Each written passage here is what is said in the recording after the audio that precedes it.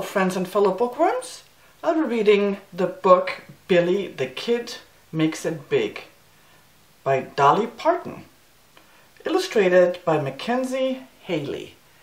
If you like dogs and country music, then this book is for you. Alright, let's get started. Billy the Kid was born with an ear for music. Music made Billy feel connected to something bigger than himself. At the pluck of a guitar string, he'd race over and bark to the beat. Whenever he closed his eyes, he dreamed of having his own country band so he could make great music with great friends.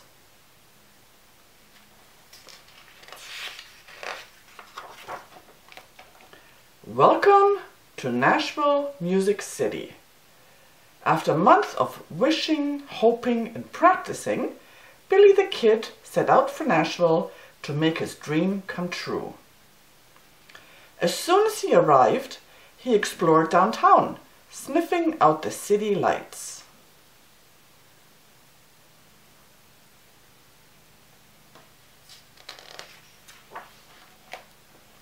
When the sign caught his eye, his stubby tail began to wag. This is it! Boot scootin' fun. Auditions for Battle of the Bow Wows. Quickly, Billy joined the sign-up line. New around here? Asked the large dog.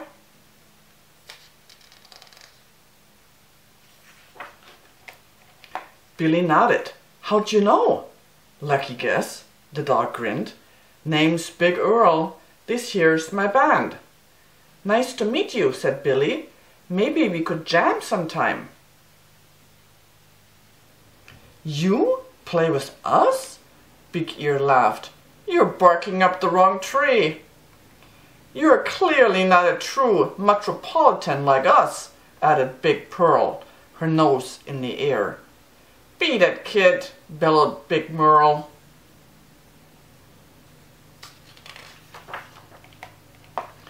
Billy the Kid tucked his tail between his legs and ran. What was I thinking coming to Nashville? Those dogs are right. I don't belong here. Oh. Billy felt lower than a stick on the ground. He ate some flowers. That helped a little. Then he strummed his guitar. That helped a lot. And I will always love you. Jolene, Jolene, Jolene. Oh, Jolene. It had been a rough day. Music always made him feel better.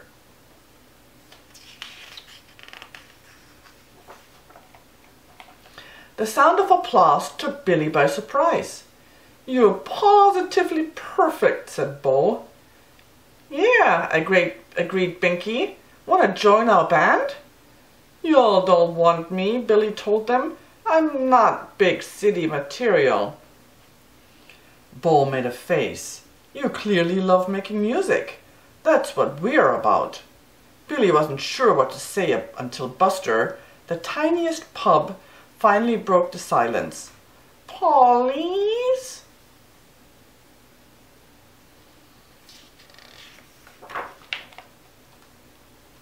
When Billy nodded, the little dogs cheered.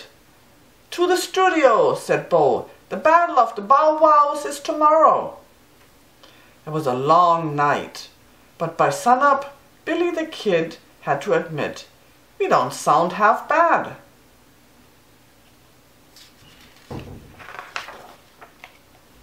On the way to the battle, though, Billy began to get nervous. What if I mess up?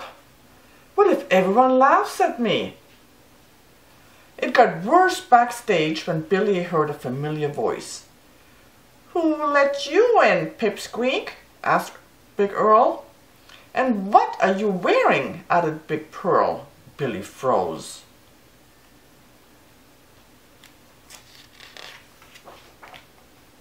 But then he realized they weren't talking to him. They're picking on Buster, cried Binky. Bo gasped. What do we do? Billy's hackles rose. He wished someone would teach those big dogs a lesson. Then he realized who could. "Follow me," he growled.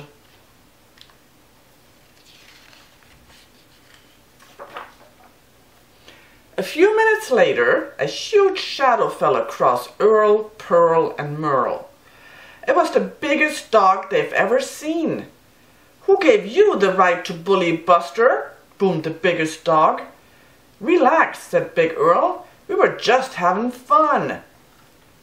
"You weren't having fun. You were making fun," the biggest dog said. "And making fun ain't funny."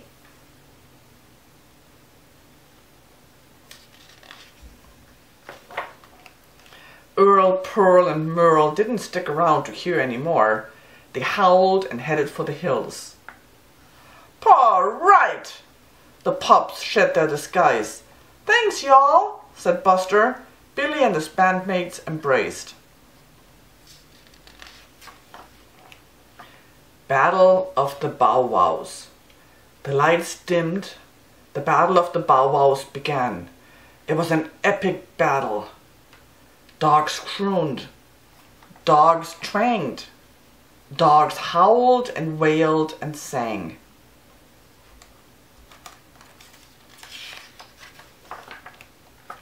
When it was Billy's turn to perform, his heart was beating double time. But soon he began to relax and enjoy himself. He finally felt like he was right where he belonged. Bullies never ever get respect from anyone. At the awards ceremony, Billy's band got a standing ovation. It was totally pawsome. Afterward, they took a walk and ended up at the magnificent music hall, Grand Ole Opry House. "This has been a night I'll always remember," said Billy the Kid. "Me too," said Bo. "We rocked and our trophy's huge." Best New Act.